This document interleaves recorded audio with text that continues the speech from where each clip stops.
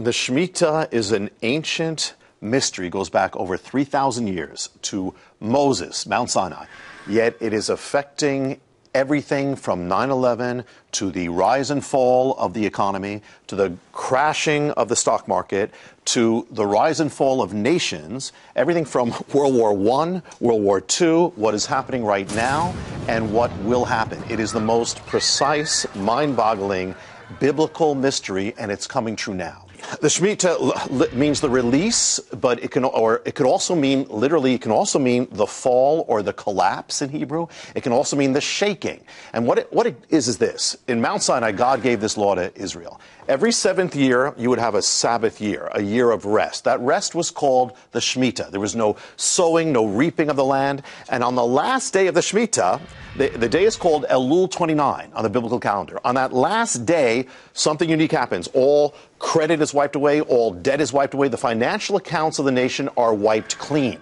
Now, this was to be a blessing. But when Israel turned against God, the Shemitah comes back as a sign of judgment on a nation that is driving God out of its life.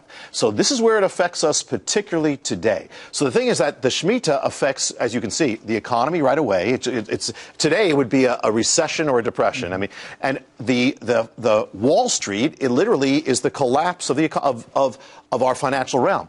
The keys are, number one, you have the 7-year cycle. So the 7-year cycle, everything stops, and then you have this financial wipeout. In 586 BC, wiped out Jerusalem. They were in Babylon for 70 years, and the Bible says it was because it was timed according to how many Shemitahs they broke. So it becomes this amazing thing.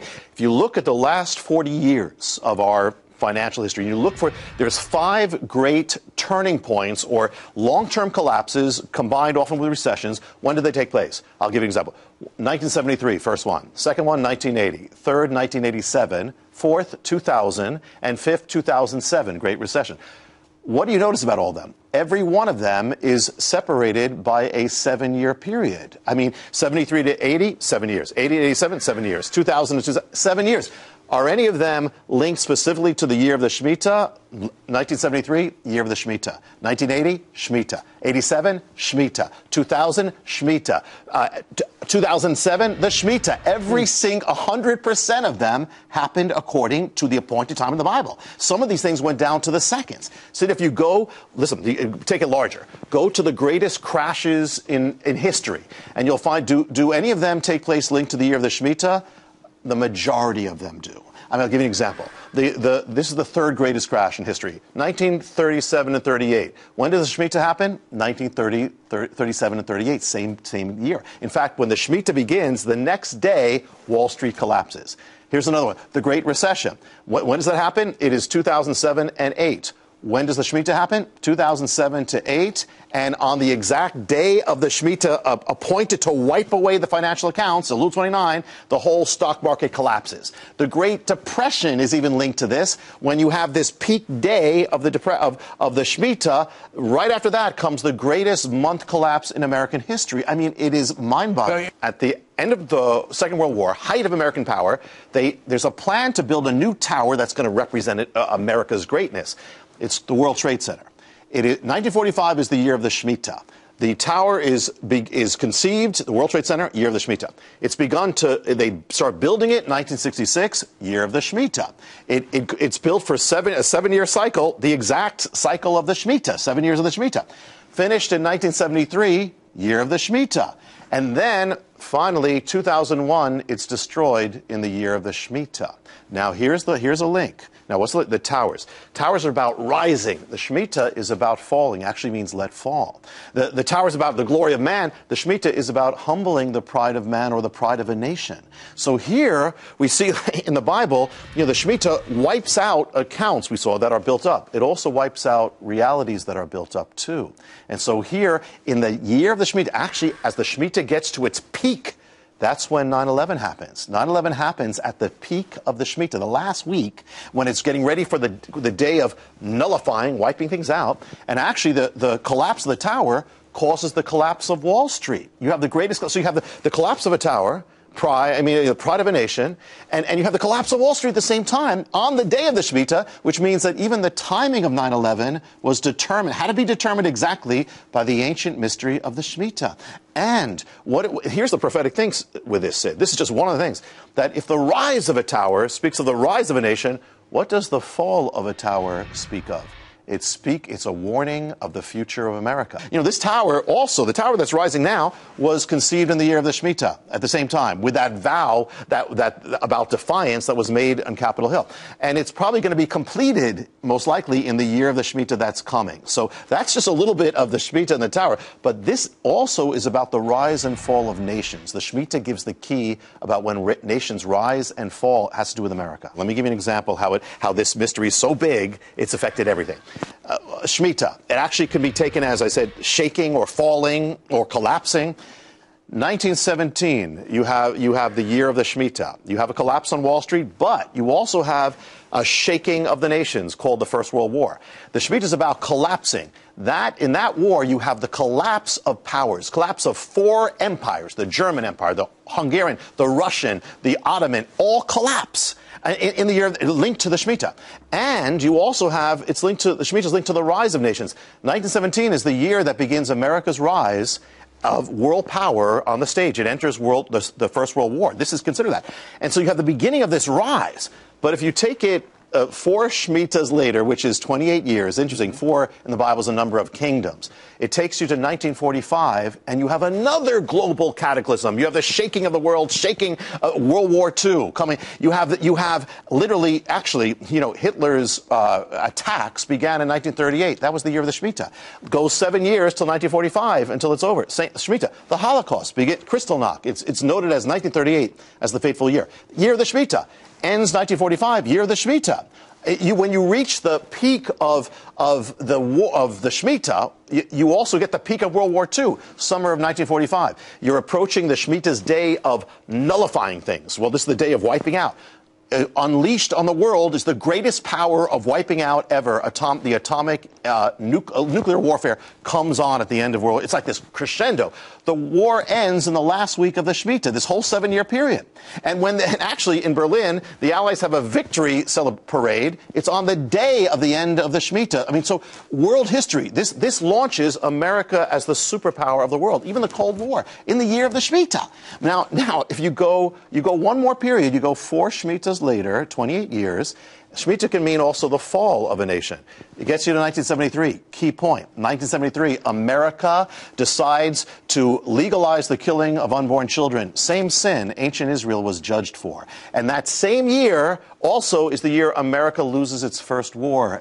Vietnam collapses. On the same day, August 15th, that America won the war before in the other Shemitah. And so you have this thing of the fall now. And in the same year of that fall, you have the World Trade Center, which marks the same years that America legalized the killing of its children. The Shemitah begins September 25th. I can remember it happens to be my birthday, so it's easy. September 25th, and then it goes till September 13th, 2015. Now, let me tell you, a few things. One is 2 cautions. God doesn't have to do anything. It doesn't necessarily have to happen every time. However, other caution is he can.